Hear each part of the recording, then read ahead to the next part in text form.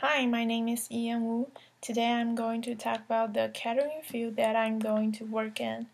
As a human being, we eat every day and we cook every day. Food is something that cannot be missed from our daily lives. Also, I think that people will not be able to live without food. Today, food has become more than just our physical needs. It also has become our emotional, social, as well as psychological needs. There are three reasons why I think food is really important to us. The first reason is that food brings us joy. Most people would have experienced that a piece of cake would make someone's day. Just a small piece of cake or chocolate will do. And second reason is that food connects people. We usually ask people out either lunch or dinner, and sometimes we just buy a cup of coffee or tea for people. It doesn't really matter what kind of food we actually eat. The thing that matters is the opportunity that we created to know people through having lunch or dinner together. And people tend to be more relaxing while eating. And relaxing is always a really great atmosphere to have a deep conversation. The third reason is that I think food reveals the culture behind it. Most people would try the local food when they travel to certain places. I think it's more like it's something must do when they travel. It's on their travel list, to-do list. The way they cook, the material they use could reveal the local culture really easily. While as a food lover, the catering field would be the one that I would dedicate myself to the career. Put all my passion, as well as my attention to it. Now I'm going to talk about the catering situation in China. This section I will be talking about the categories of the catering business, the current catering market in China, as well as the current catering economic in China. First of all, I will introduce the categories of the catering business. According to the China Industry Research, catering field mainly has 5 categories, including travel restaurants, sit-down restaurants, buffet-style or fast food restaurants, cafe, and street food are categorized into one.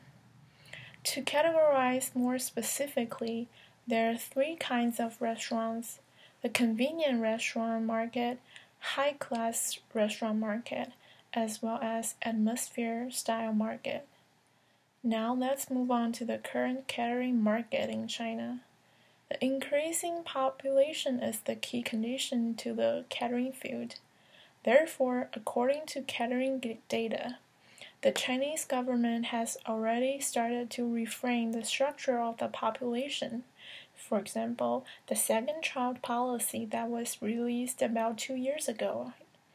Now couples are able to have the second child without paying any fine.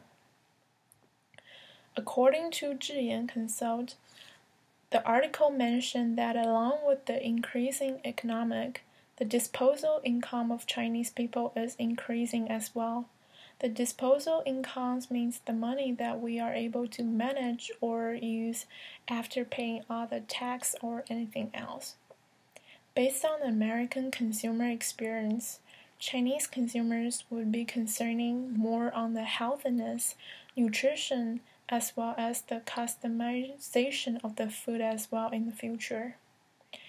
Now let's talk about the current catering economic in China.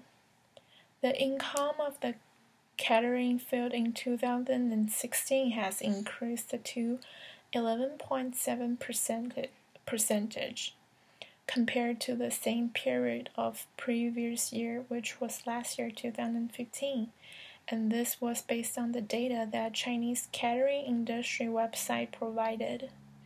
Additionally, according to the data, the income of Chinese fast food catering field has increased from 45 billion RMB to 127 billion RMB, and that was a really big increase.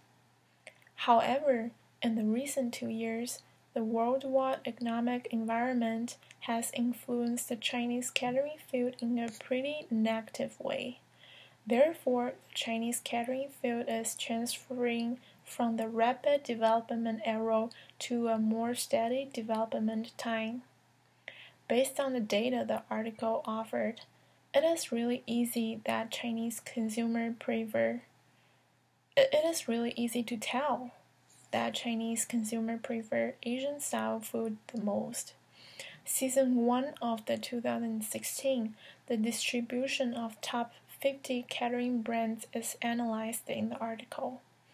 It says that 15 of them are regular Chinese restaurants, 8 of them are casual restaurants, 7 of them are hot pot restaurants, 6 Japanese or Korean restaurants, 4 special local flavors, 2 theme restaurants, 2 Southeast Asian restaurants, 1 barbecue restaurant, and 1 Western style restaurant. I think it's really obvious that food style is highly related with the local culture. This section, I'm going to talk about the prediction of the Chinese catering field. Currently, hot pot has the largest number of the stores in China right now. According to the article, Chinese hot pot statistic report says that hot pot has already become the number 1 popular food in China. The report also indicates that hot pot is the leading cuisine of any other kinds of food. There are a few reasons I would like to provide. First, there are different kinds of flavors are offered in a hot pot. For instance, spicy and non-spicy, heavily oiled and lightly oiled. The second reason is that customers get to customize the food they want to put into the pot. Hot pot could be either healthy or unhealthy just based on the sauce and the food customer chose.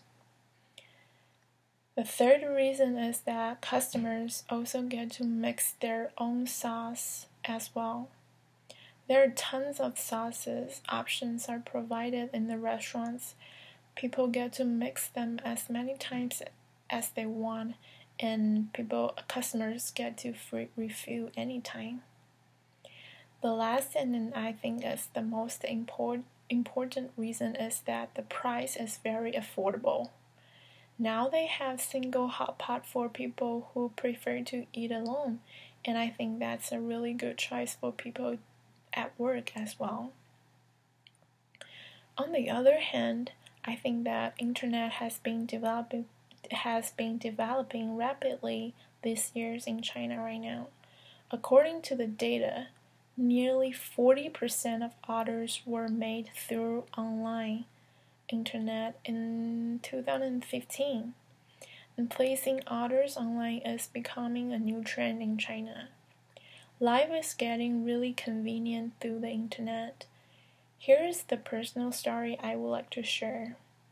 Since I go to school in the United States, that's why I don't go back to China very often because the flight fee is really expensive.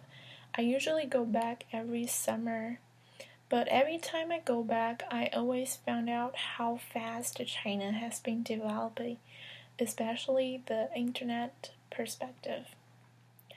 That anything can be paid by Alipay in China. Alipay is actually an app that is really similar to PayPal in China.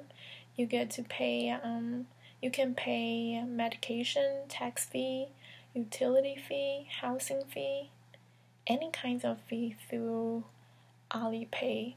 And even there are some street food, they take Alipay as well. The last prediction I have is the kinds of the restaurant that might be popular in China. Since the young generation is the main consuming force in China right now, the small and the delicate restaurants are becoming a new trend among young people. Usually this kind of restaurants, they pro a really great brand image. They have great service. elegant environment, fashionable menu, and moderate size of the restaurant. They usually aren't that big, and this type of restaurant tend to have a lower cost of running the restaurant. And usually this kind of restaurant, they have a really good quality of the food since the size isn't that big. They take care of every steps of making the food. And younger generation tend to care more about the experience of trying the new things, because I think that nowadays not that much customers would go to the same restaurants over and over again in years. I think that people would like to try something new sometimes.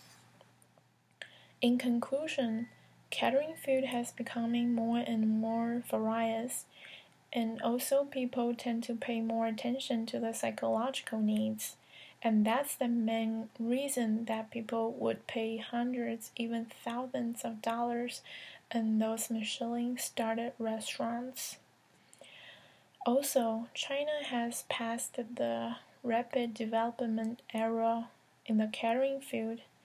Now it's getting into a more steady stage, and I think more creativity is needed in this field. So the field will be more stronger and more competitive through having more creative ideas and offering more creative ideas. Therefore, the entire field could make some real progress together as a whole. And thank you for your time, and I hope you liked the video.